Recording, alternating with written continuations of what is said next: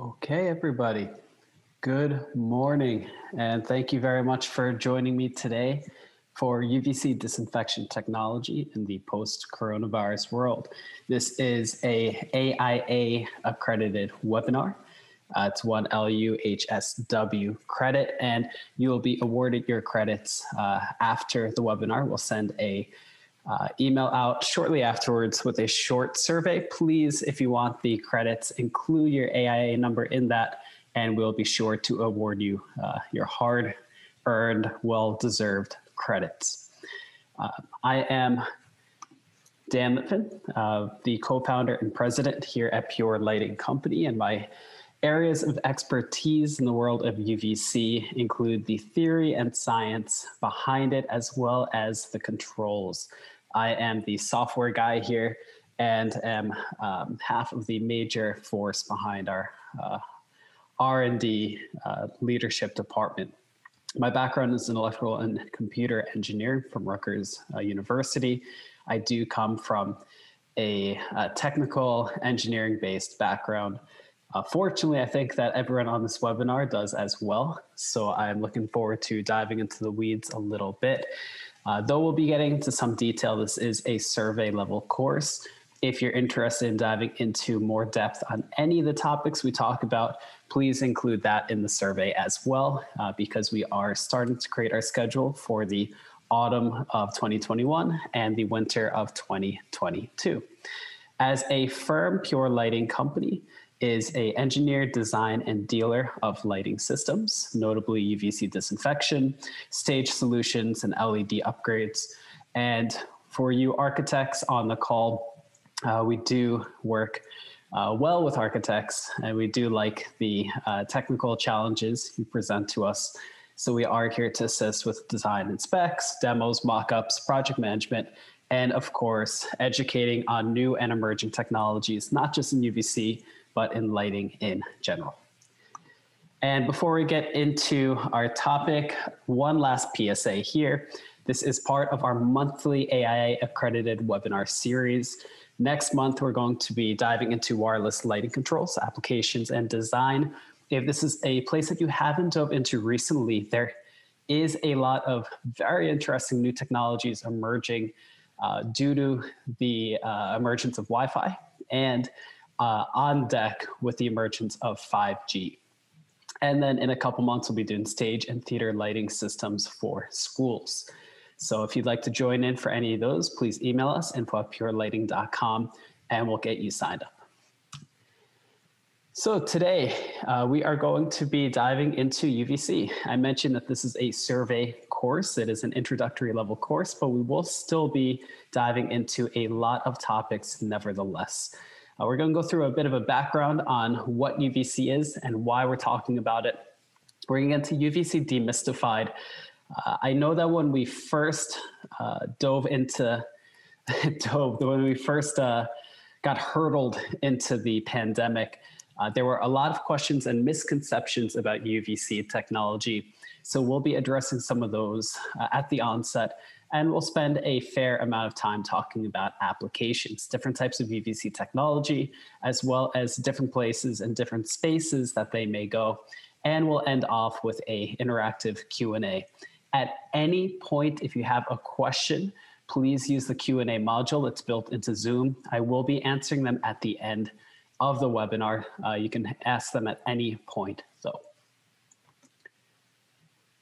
All right, so let's get into some background here. So I like to start these conversations with a brief overview of UV technology. This is not a history class. We're not going to go through every point. And by the way, sorry ahead of time, the slides are a bit dense. I'll include a link for the slides with the survey that's going to follow the webinar, so you can download them. Don't worry about reading into it too much. You could read into it later. But I'd like to start with this slide because what's interesting here is this number right here, 1901. 1901, the first UV lamp was commercialized. 1904, a Nobel Prize in Medicine was awarded to Niels Svensson, who's using UVC light topically to go and eliminate the pathogens, the bacteria, of a topical version of tuberculosis. And in 1910, the first major UV water treatment facility was used.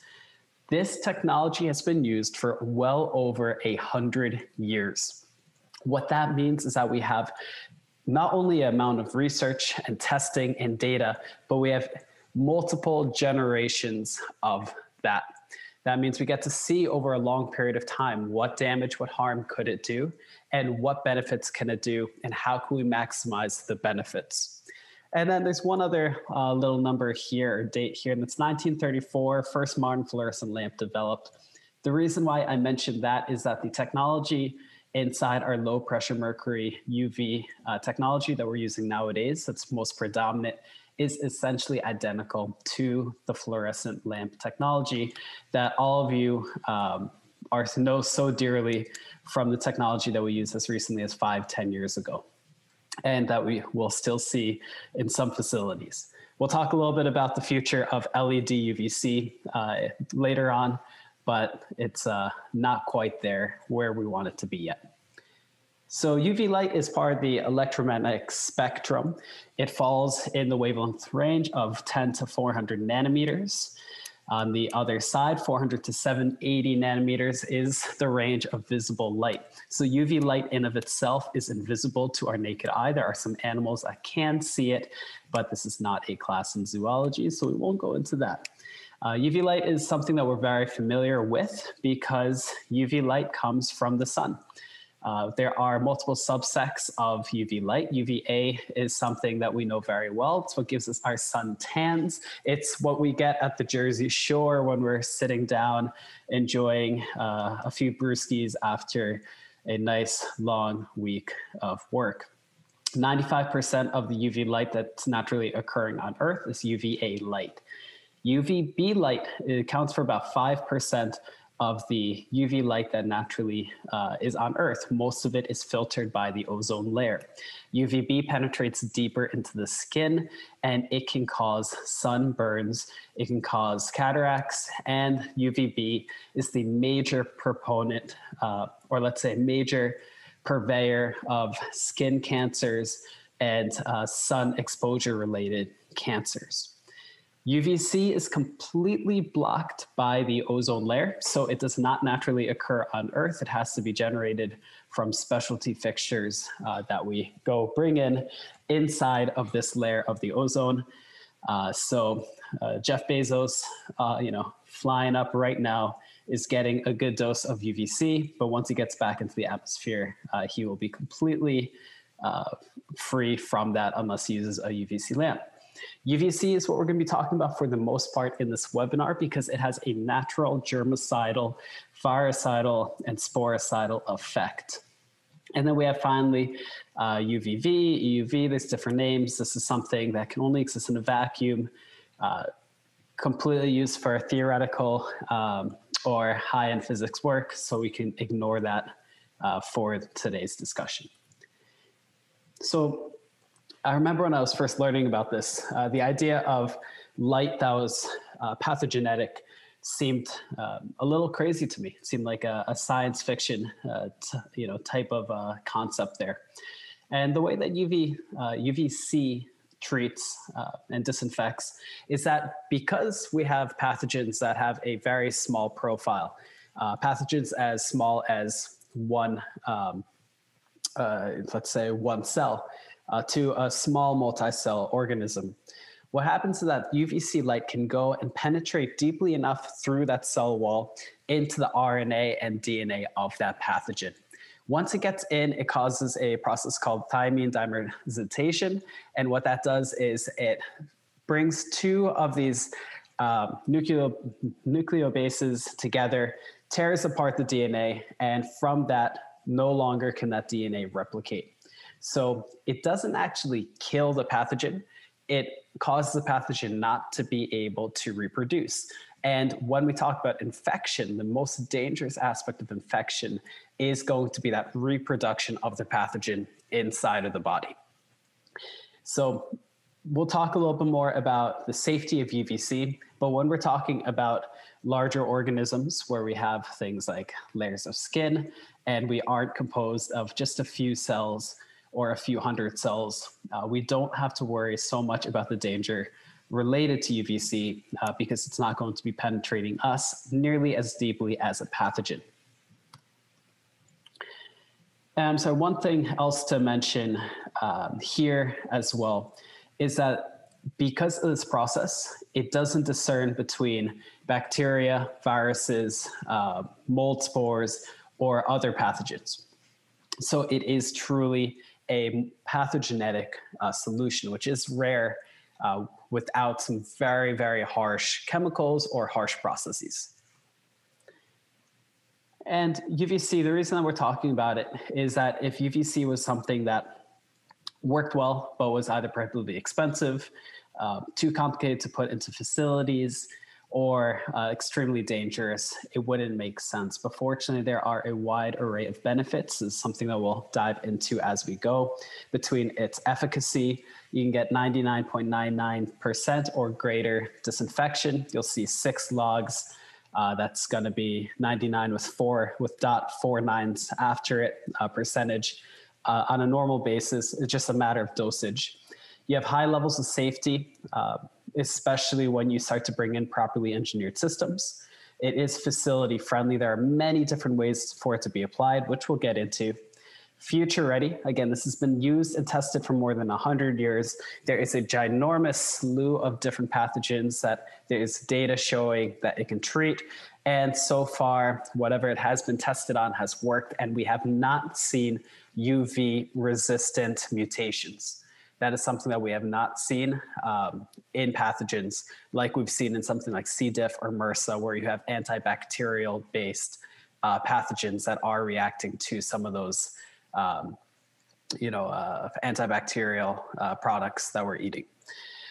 Versatility and budget consciousness, it is a nice investment with a rapid ROI. All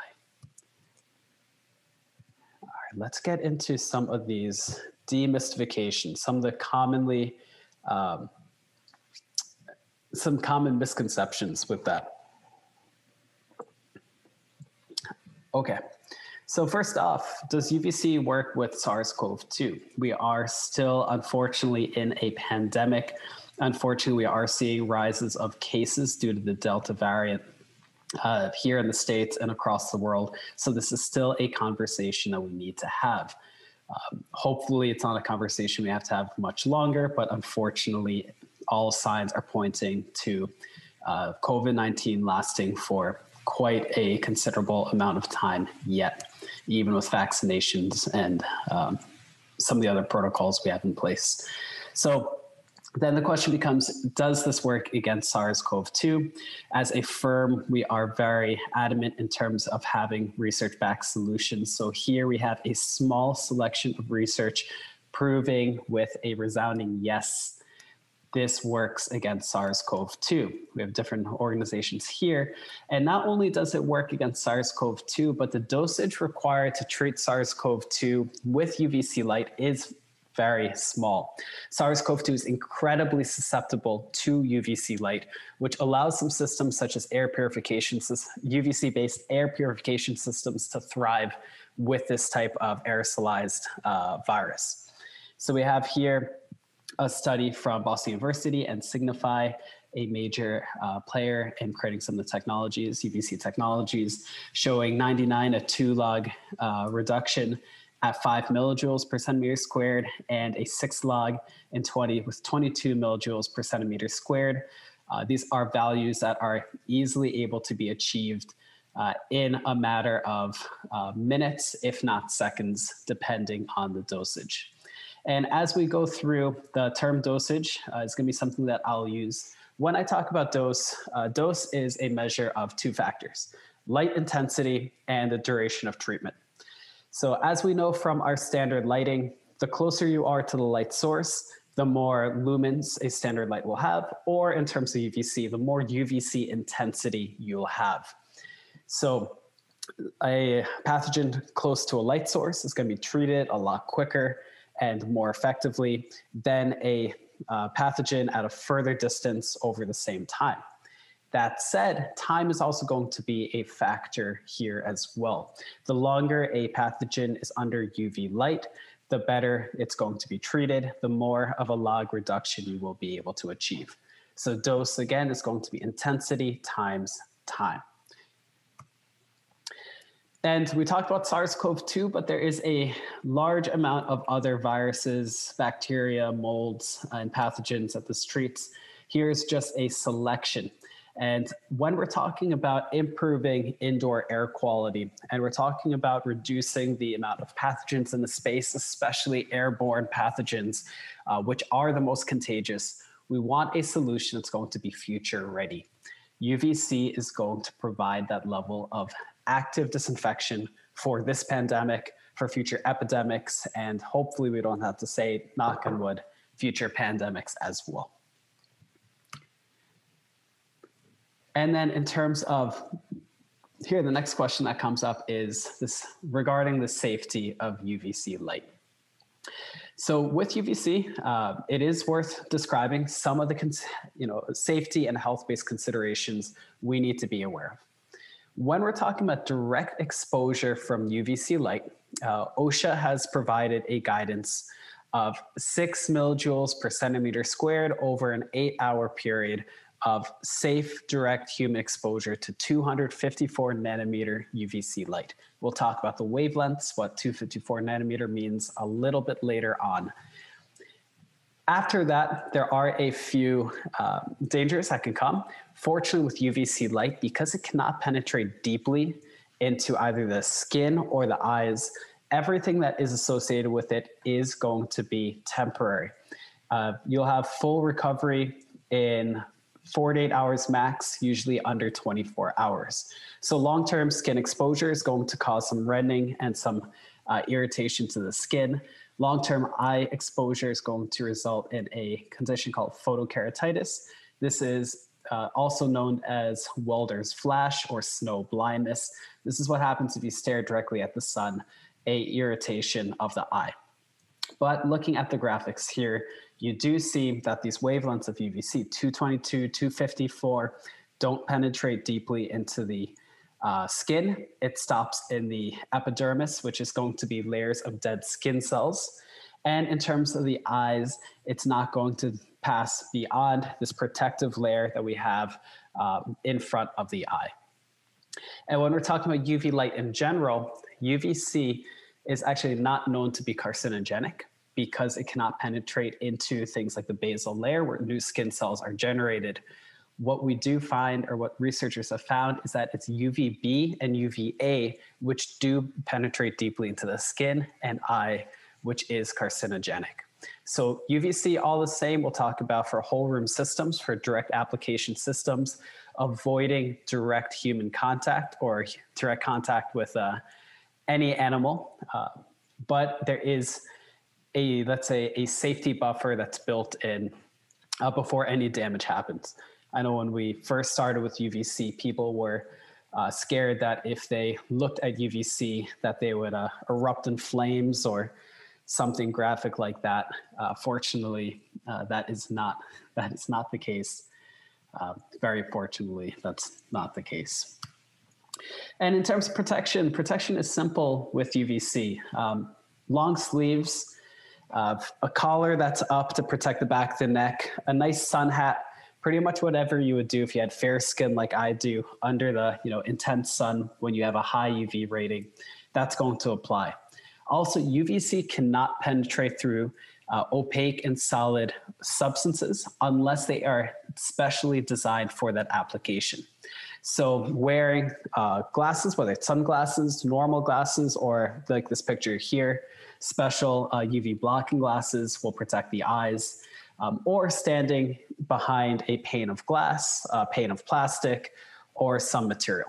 When we're talking about things like UV-based air purification, whether it's in an HVAC system or a standalone unit, since no light is escaping the metal confines, there is no danger at all associated with anyone in the area. And when we're talking also about high quality UVC material, there's no byproducts that are emitted. Anything under 240 nanometers, again, we'll talk about that later on, can produce ozone as a byproduct. This is especially noticeable under 200 nanometers. If you go onto Amazon.com, you type in UVC lamp, you're going to find very cheeky marketing that says dual use ozone and UVC. That is a cheap lamp that they're trying to market and bolster. Ozone is great for disinfection, but ozone's also terrible for our respiratory system and needs at least 2 hours to clear out of a room, depending on the level of ventilation in that room before it's safe for occupancy. The systems that we're going to be talking about today are based on the idea that they are safe for direct occupancy, either when they're used or directly immediately after usage. All right, and I won't go too far into this, but when we talk about UVC and the dangers associated there, we need to also compare this against some of the other common means of disinfection. And one of those common means of disinfection that has been recommended across the board since the pandemic started is a usage and reliance on chemical disinfectants. These are harsh chemical agents, and since March of 2020, when the pandemic started here in the States, there has been up to a 60% uptick in calls to poison control centers. And this has not been from accidental ingestion of chemicals, but rather from the vapors and fumes associated with them. So we do want to find systems that are going to be safe and that are going to limit some of our reliances on some more harsh agents. One thing that is interesting with UVC is a new study that came out of the University of Waterloo up in Canada, showing that UV light can neutralize some of those harsh chemical fumes. So, quote straight from there, over 400 common disinfectants currently in use could be made safer for people and the environment and could better fight the COVID-19 virus with the simple application of UVC light. So this is showing after a chemical treatment, direct application of UV light can neutralize those harsh fumes and vapors. So UV light can play nice with some other means as well. And if this is something that a client is asking about, hey, do I only have to use UV light? Are there other applications? Again, you can use a combination. And honestly, it's something when we're talking about pandemic times that regardless of what option is went by clients, there will have to be some sort of combination approach. All right, and also I point out this graphic right here because even as for our firm, we've applied this in schools, we've applied this in nursing offices, we've applied them in hospitals and patient rooms, and it's been safe and received with a lot of enthusiasm by users and clients. All right, so in terms of the investment of UVC light, there is a rapid ROI associated with most UV systems. Of course, the pricing of UV can be quite across the board based on the quality. So based on the quality, the certifications, controls and safety features, etc. So all the same, when we're talking about a system that is a higher quality system, we can see a rapid ROI. This is something I know that clients are going to be interested in to make sure that this is something that makes sense as an investment, a long-term investment, because it is going to be a capital project or baked into a new construction. So this is a case study that we put together for a project that we did here. Chemical disinfection for a 900 square foot open office area at about 5 cents per square foot by an independent contractor. This value was drawn from around 15 price quotes. So it was an average, actually a low average value from those. Over a 260-day working year comes out to be just shy of 1,200. A UVC hybrid system is going to come out, including installation, utilities, commissioning, et cetera, just shy of $4,000. So it's going to be a 4-month payback period. That's going to be just shy of $8,000 estimated savings. And this value is actually in real life drawn from a middle school that we did. And we found that after the first year, the school saved about $310,000. And then the savings only go up from there because they don't have to have that initial installation cost. So again, smart systems that are going to improve the quality of a space and then also provide a smart investment so it isn't priced out for the client. Okay, now that we got through that, let's go through the more interesting side. Going to take a long sip of coffee right here to give us a little breather. I know that the topic is a little bit dense thus far. Hopefully you're all still with me. Hopefully this is interesting thus far, but let's continue diving in a little bit more. So UVC, one of the things about UVC that needs to be well understood is that it should not be treated as a commodity. UVC, just like you would put in a normal lighting system into a space, like you put in an HVAC system into a space, with intelligence, with engineering considerations, with proper measurements, as should UVC. There's going to be multiple factors to consider here. First is, what's the goal here of the UVC? Is it to disinfect surfaces as well as the air, or only air? Is this going to be my primary or supplementary means of disinfection? Is this something that our facilities team wants to use in conjunction with a heavy use of chemical cleaners like we saw before to neutralize the harm? Or is this something that's going to be the main use and there'll be some other technologies or means to help supplement? And then finally, what's preferred here? A direct treatment that can only be performed in empty spaces, or a less effective indirect treatment, but something that can be used while spaces are occupied? We'll be finding towards the end options where we can achieve both, but depending on the budget and the client need, it might be one or the other. And in the same side, when implementing a system, there are going to be factors that have to be considered. If we're talking about a whole room system where we have direct application of UV light, room dimension, reflectance of walls, ceiling, floor, and materials, though UVC light is mostly absorbed, there still is a degree of reflectance. What's the furniture layout? When we're talking about things like a in-duct system, what does the airflow look like? What's the usage and purpose of the space? What's the schedule of operation? What are the demands? If this is a school, for example, that has a turnover every hour of the people inside the facility, what we find is oftentimes they want a means to, as close as possible, sterilize the room between different cohorts of students.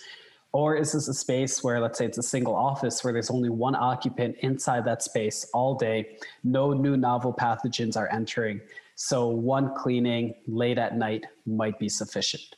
We have to look in what and how is the space being used. In terms of the technology with UVC, there's going to be different types of lamp technology. The most common one that you'll see is low pressure mercury. This is going to be the standard. This is almost identical to fluorescent technology. There's also some high pressure mercury systems for very specific applications. The nice thing about low pressure mercury is going to be that it has, at this point, the highest level of efficacy, let's say watt per intensity efficacy, longest lifespan, and it's the most cost friendly. It does contain a trace amount of mercury, just like fluorescent technology did. So in the case that there is a break of the lamp, it does need to be removed and cleaned properly. There's excimer technology. This is similar to the technology you saw in metal halide lights. The one thing that's different is that this is an instant on technology. It does not take the 10 minutes for the gym lights to slowly turn on. Excimer lamps, one of the benefits is that it is the primary technology that allows for 222 far UVC technology. We'll talk about that, I believe, in the next slide, which is an emerging technology with a lot of potential for safe whole room disinfection while spaces are occupied. Problem with excimer technology right now is that it's more expensive. The lamp life is significantly lower. We're talking about 2,000 to 3,000 hours compared to anywhere between 8,000 to 16,000 hours for low pressure mercury systems. And then also excimer technology does have to deal with overheating. And so most excimer lights have to be toggled on off to allow for adequate cool time. And finally, LED. So UVC LED does exist, but at this point, it's not quite where it needs to be. I don't know how many of you were active during the, let's say, onset of LED for standard lighting. What you found at that point was, 4-foot T8 lamps that were going anywhere between $60 to $120 per lamp. Nowadays, you can get the equivalent for anywhere between $5 to $10 per lamp. So at this point, UVC LED is prohibitively expensive, and the efficacy is not great. There is a challenge in terms of getting enough UV intensity to make that price point make sense. One of the reasons why, by the way, the price point is so high is that a lot of LED UVC technology relies on gold as a conductor inside of the actual LED chip. So the materials are very expensive. And then with the common low pressure mercury, just some considerations. This is fluorescent technology, ballasts are required. And then also the efficacy of the lamp lowers over time. So that does need to be considered with the duration of treatments. As we talked about dose, that's why having a system, if there's a whole room disinfection, to have some sort of easy control system. We can talk about that later. If you're interested, we'll talk about that in great depth in our next webinar next month. This control system that can easily change the duration of treatments will be important there. And wavelengths. So again, I know if you've been reading up on UVC, a lot of this is old hat. If you are a little bit newer to UVC, this might be a lot of terminology thrown your way. Again, we'll provide you the slides as a follow-up, and we are available to answer any questions. We are very keen on nerding out. So if you just want to call and chat and ask questions, we are very happy to do so. Anyway, wavelengths. I mentioned right at the beginning here that UVC is part of the electromagnetic spectrum. That in that spectrum, we have wavelengths from about 10 to 400 nanometers. Inside of that range, different wavelengths are going to have different efficacies and effects. So right now, 254 nanometers is the wavelength that can be readily achieved by the low pressure mercury system. At 260 to 280 nanometers, this has been researched back to show the most efficacy of UV intensity, let's say pathogenic UV intensity. So at 254, it's getting as close as possible to that range. With LED technology, we'll be able to maintain at that peak efficacy around 265 nanometers. But again, we're not quite there yet. The trade-off between what we can get from LED versus the low pressure mercury just doesn't lean in the way of LED quite yet. My guess is we're about 3 to 5 years away from having that make sense. At 185 nanometers, 180, anything under 240 nanometers, but especially under 200, ozone is generated. I mentioned that before. Unless that is something you specifically require or desire, I highly recommend against it, again, because ozone is going to be toxic for the lungs. 222 nanometers. For UVC, if you Google search UVC disinfection, you're going to see a lot of articles, research journal entries relating to this. There's been some really beautiful work at Columbia University, a few great publications through the Nature Journal that go into this. The idea of 222 nanometers is that at that wavelength, the light cannot penetrate through any layer of the skin or through any layer of the eyes. That is going to mean that a human can be underneath 222 light at any intensity for any length of time. And some of the research has tested on really, really high dosages at really long lengths. With 222, it's going to have still a high level of efficacy in terms of disinfection. It won't have such a high level as 254, but because it's safe for use while spaces are occupied, it can have longer treatment times. So 222 holds a great deal of promise, but right now we run into the problem of excimer technology is essentially the exclusive way to generate this wavelength. And as mentioned, excimer is expensive. The efficacy is not great. It can be better. It deals with overheating problems, and the lamp lifespan is low. So it's something on the docket. And if you dive into UVC disinfection, you'll definitely be hearing about this wavelength for certain applications, things like elevators, break rooms. This can be a really great technology to implement. And finally, one last technology to talk about. We'll be diving into this technology more in a future webinar, which we'll be doing in the autumn, related to technologies to improve indoor air quality. This is 405 nanometers. This is actually not UVC anymore. This is visible light. This is going to be a violet light. And at this wavelength, there is a slight germicidal and virucidal effect. Now, it's very slight. It's going to be like a hundredth or a thousandth of what UVC can do, but this light is completely 100% safe to be under for any period of time.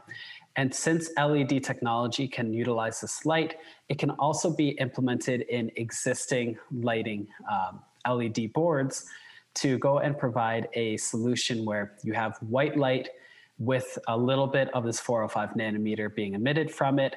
No one will be able to see that violet light, so it's not going to be ugly or strange light emitted, but there's going to be a germicidal effect that over a long period of time is going to eliminate or at least greatly reduce the amount of pathogens inside of a space. So this is a great technology to consider when looking at something like a brand new lighting renovation or upgrade, or it's a great technology to look at when considering the lighting inside of a space and implementing just a little bit of 405 into the standard lighting. So there can be, again, that improvement of indoor air quality. And then finally, last pitch, we'll be talking about that in a few months in greater detail. Okay. So let's get into some of the different types of UV technologies. So this is going to be whole room or direct UVC treatment. A direct UVC treatment, the idea there is shining a light onto a surface. Anything that the light touches is going to be treated. So it's going to include the air that it passes through, as well as the surfaces that directly get in contact with the light. These can be installed as in-ceiling fixtures. So you see here a 2x4 troffer that was installed in a science classroom at a local university.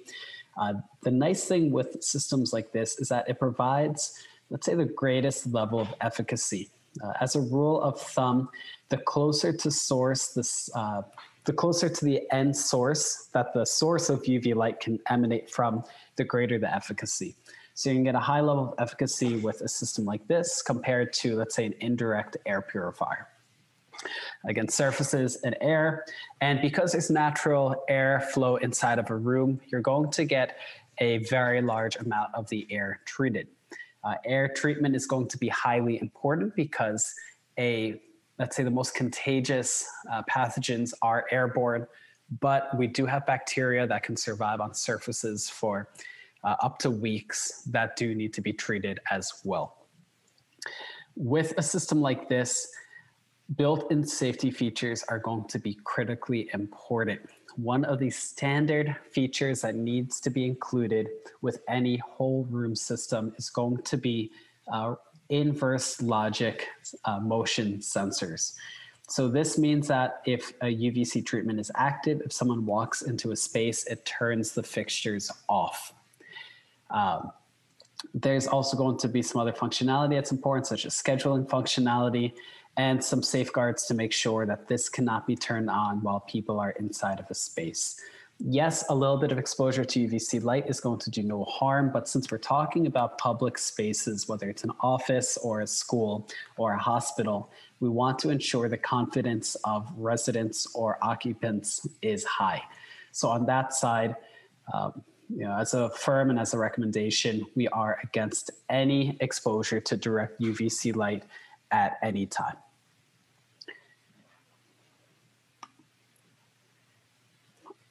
On the same side, we talked in the previous slide with in ceiling or ceiling mounted or wall mounted fixtures. This is going to be an example of a portable option. So same idea, we have high powered portable options. The picture here is a 650 watt unit that can go and disinfect a gym in, if you look at the bottom picture here, that gym can be disinfected 99.99% in a matter of 20 minutes. So this is going to be a good option for spaces that are large and open, or for more budget conscious shoppers. It's something that you'll see on the market a good amount. All the same, since it is a whole room system, if you look at this fixture specifically, at the top you see some of these little nozzles up there. Those are motion sensors, so you have 360-degree motion sensing there to deactivate a fixture when motion is sensed. Again, safety is going to be key to make sure that this system works well and people feel comfortable with it. One more thing that I should mention in terms of a system like this, we see it here as a picture in a classroom. The idea here is that between classes or late at night, a comprehensive disinfection is provided. But this technology can be implemented in places like bathrooms, where you can provide automated between use disinfection. So someone enters the bathroom, fixtures remain off, and then when they leave the bathroom, there's an automated treatment to go and make sure that some of these high danger, high pathogen areas are automatically disinfected.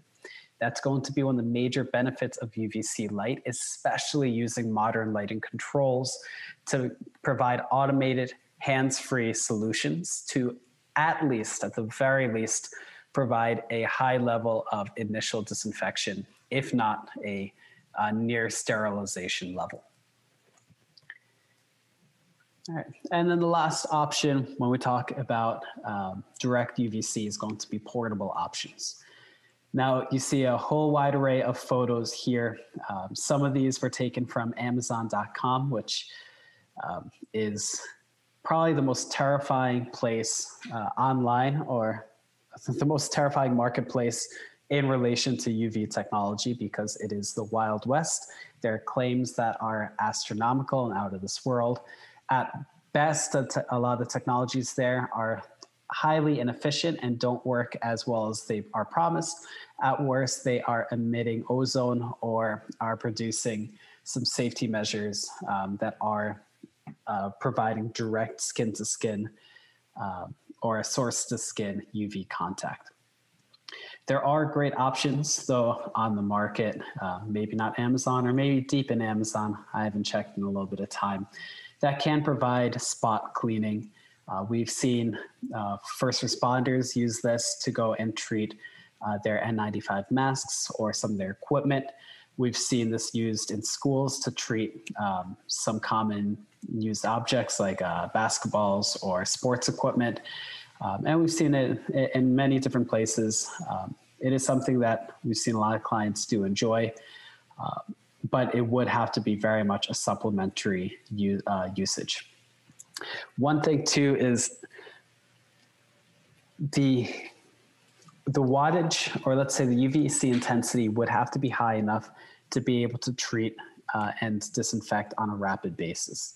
The nice part though is since these can be held very close to source, you can get a high intensity which will diminish the treatment time. Okay, next up, we don't have too many more of these, and we're right on cue for about 10 minutes of Q&A. So next up, and this is probably a technology that you may be familiar with for quite a while. This is a technology that's been around for a while. If not, this is probably a technology that you've been hearing about recently. A lot of the major lighting companies that are getting involved with UVC now are really pushing their upper air UV systems. And the idea of an upper air system is that it's going to be either a wall-mounted or ceiling-mounted fixture that shoots high-intensity UV light up at an angle towards the upper quarter, upper fifth, maybe upper third of a space, shooting up towards the ceiling. The idea there is that natural air currents are going to provide the contaminated air to move up, get treated by this high-intensity light, and then pass it back down, this treated air back to the ground. As we know, the air that we breathe out is going to be warmer than the air around us. Heat rises, so those contaminants move on up. This is going to be a nice solution in the sense that it is going to be safe when properly administered. It is something that can be used in a space while people are occupying the space. The one caveat here is that the fixture has to be mounted high enough that there isn't going to be a direct line of sight from the lamp inside the fixture to the person that's occupying the space. Also on that side, the light shouldn't be low enough that someone can go and raise their hand and be directly impacted by the light. So though you'll see recommended out there 7 feet, personally, what we've seen on the field and on sites is a recommendation for mounting no lower than 9 feet and to mount for ceilings that are at least 12 feet high. So on that side, this is a fantastic option for places with very high ceilings.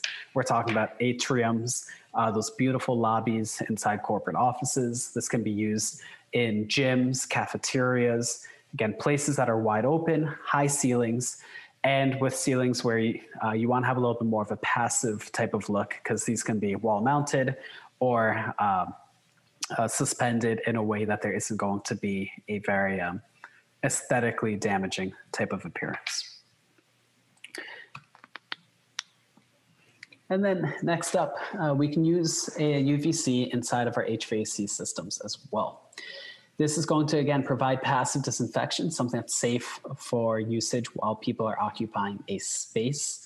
And there are many, many, many, many different ways that UVC can disinfect inside a HVAC system.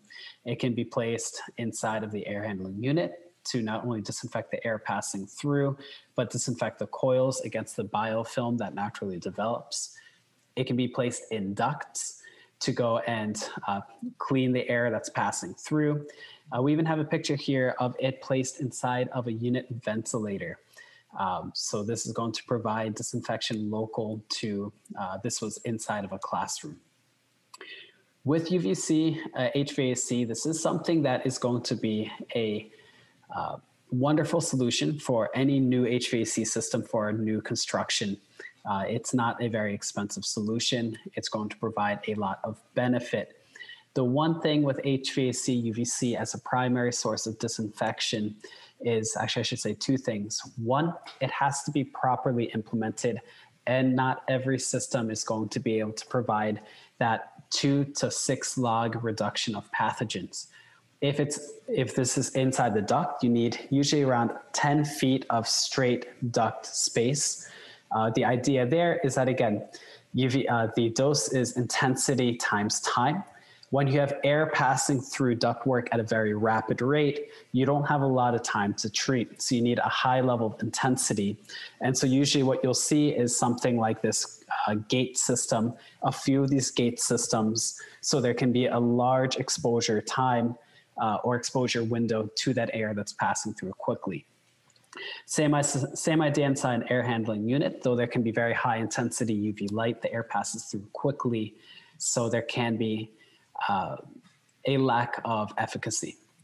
Now, the next thing with a UVC HVAC system as a primary means of disinfection, or let's say a sole means of disinfection, is that there still will be some cross-contamination inside of an individual room before the air is picked up by the return of air duct.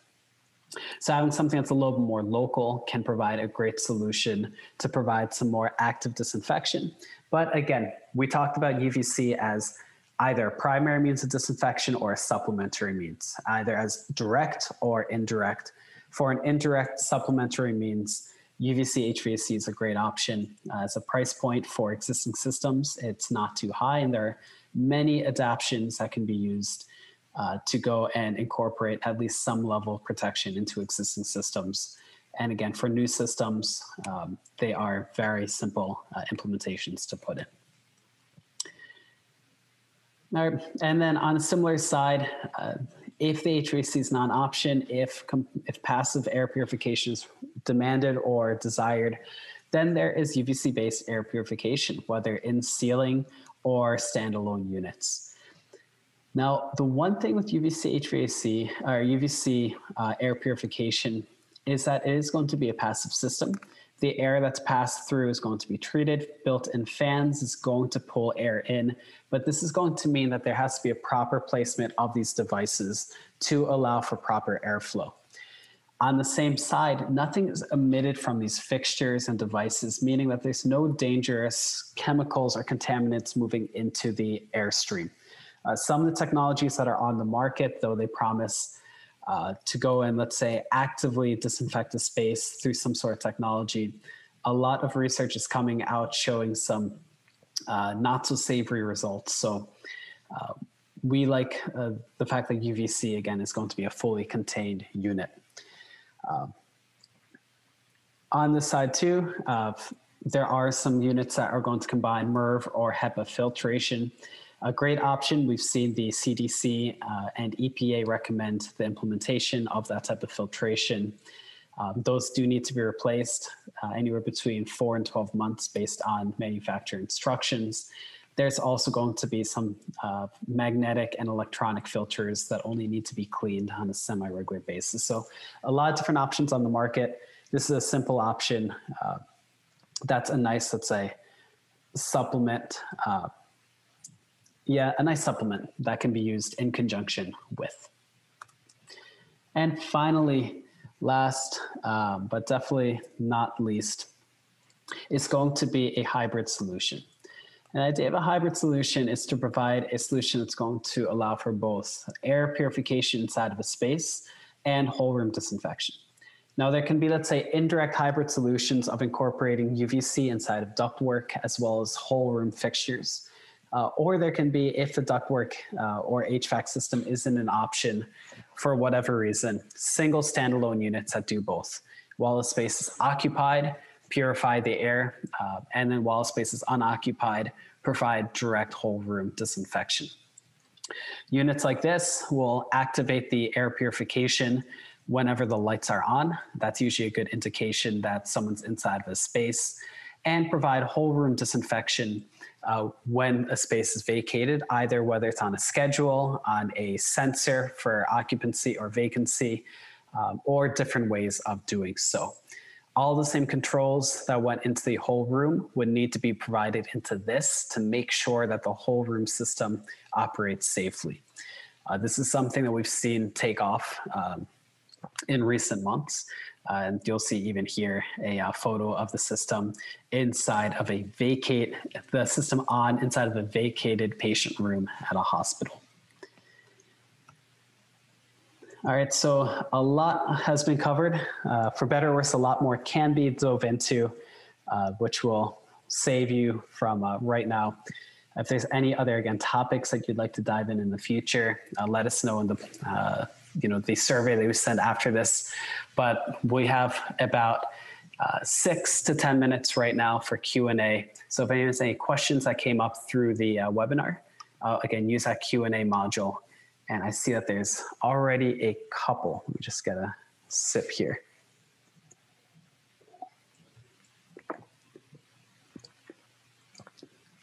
Great.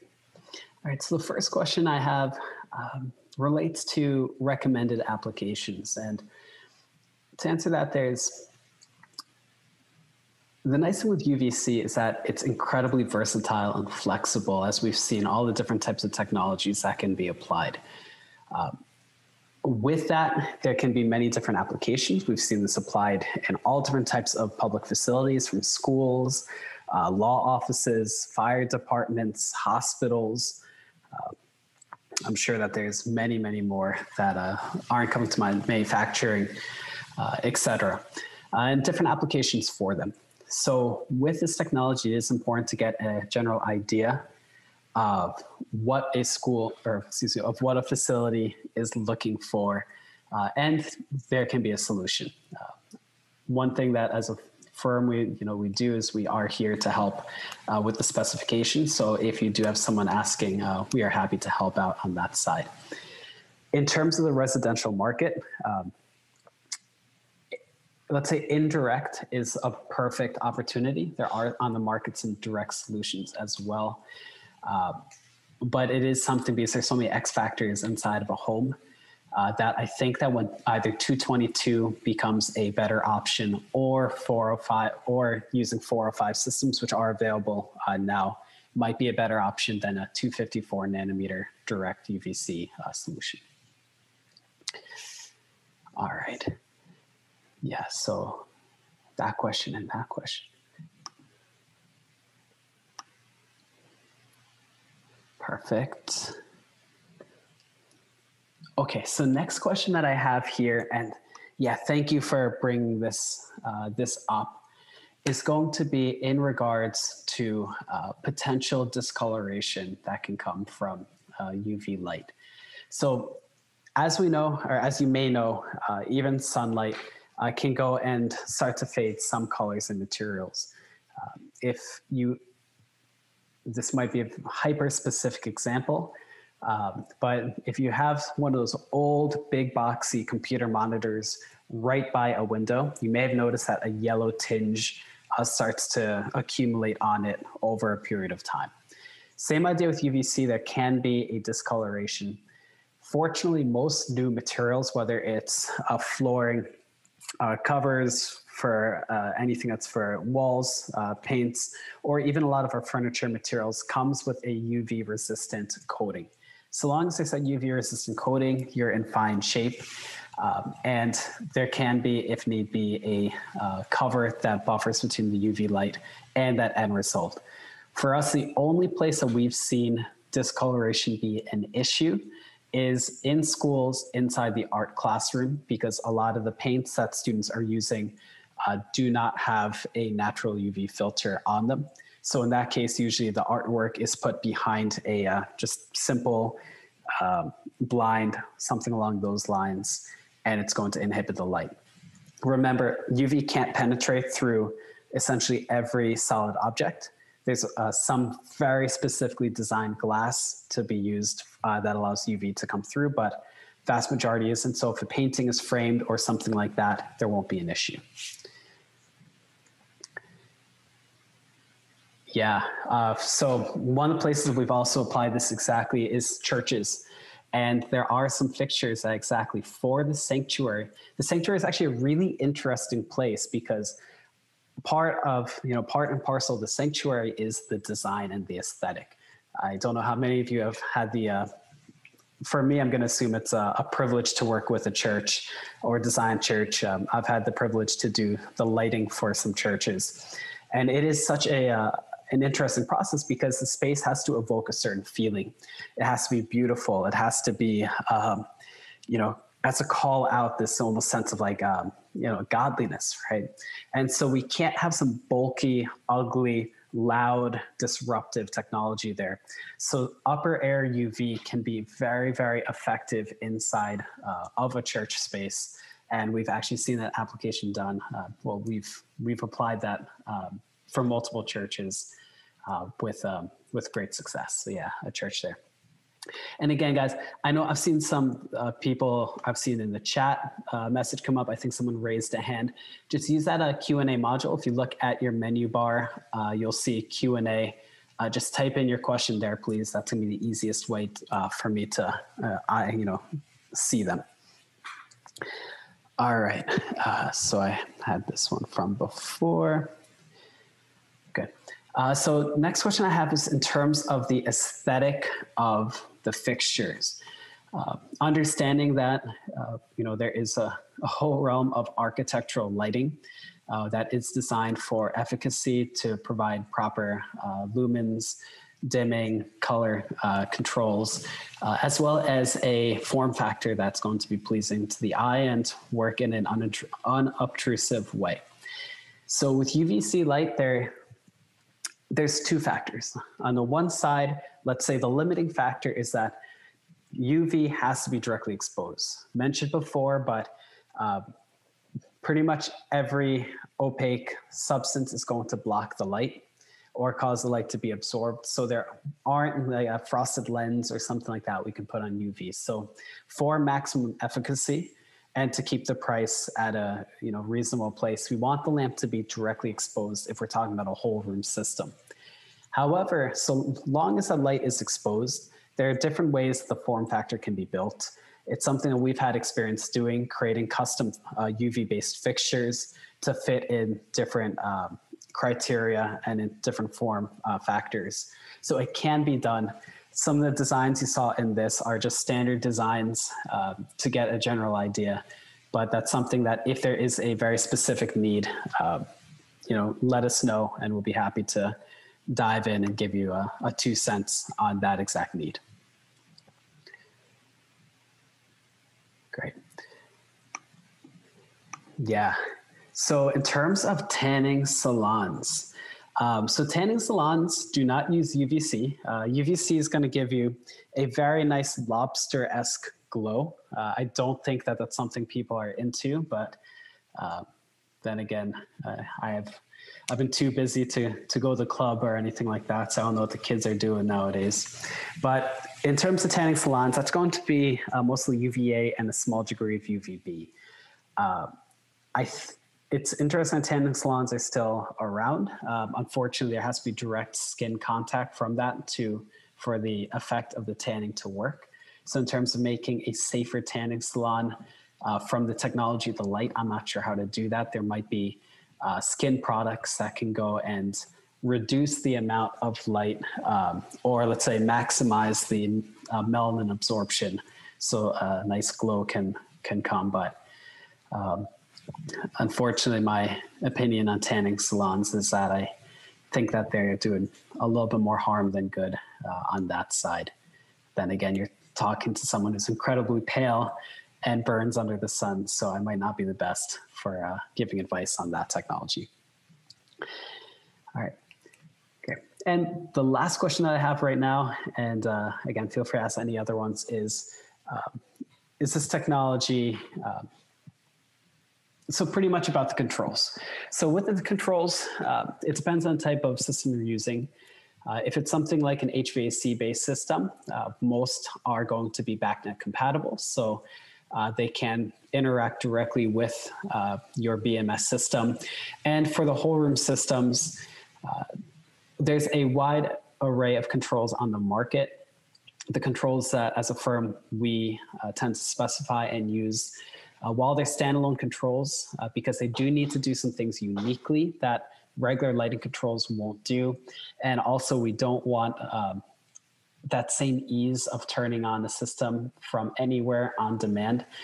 So for example, we don't want some facility manager in a central office to turn on lights in a patient room in a hospital from miles away and have that patient under the direct light. So the controls do tend to be on their own, but they are, again, BACnet compatible. So the data from them can be exported into existing BMS systems to provide daily comprehensive reports of what was on, when it was on, for how long it was on, what dosage was achieved.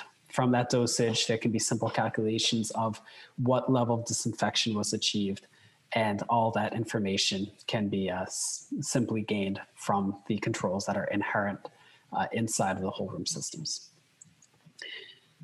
All right, guys, so I think that's that. I really appreciate your time through this. This is a slide that I do like to end these off with, is that, again, that term new normal has become trite and cliche, but it really is it really is true. And the pandemic has shined a light, no pun intended, on some of the needs that need to be looked at when we're talking about high traffic facilities, notably indoor air quality. So even by participating here, by learning about this, by engaging, asking questions, it is an indication that we're all part of trying to find a solution and part of getting into this next phase in building protocols. So I appreciate your time there. And once again, I'd love for you to join me for a future webinar. Email us. You can also, we'll provide this information, the links in the follow-up survey. We'll send it out in about an hour to 2 hours. So you'll get that shortly. Again, please open that up if you want the credits and provide us your AIA number if you haven't already, and we'll get those credits your way. So we'll get you the credits. We'll just automatically upload them to your AIA account unless you need a certificate. We'll get those within 24 hours. All right. So long as you get us your number, we'll get you that survey in about, again, 60 to 120 minutes. So that said, that ends us off today. Hopefully I'll see you again, and really appreciate your time today. You'll hear from someone from our team shortly. All right, everyone, have a great rest of your day and week. Be well.